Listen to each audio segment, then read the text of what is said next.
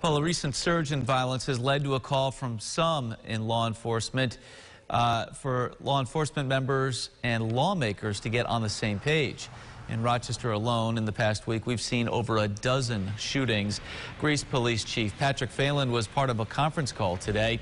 He says he and other law enforcement members are all for positive change, but lawmakers are not working to include them in decisions. We believe that we can always be better and that there's ways to get better.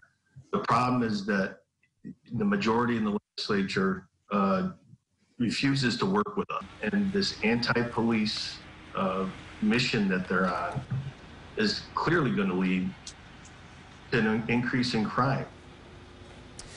Chief Phelan says working together with lawmakers is the only way to move forward.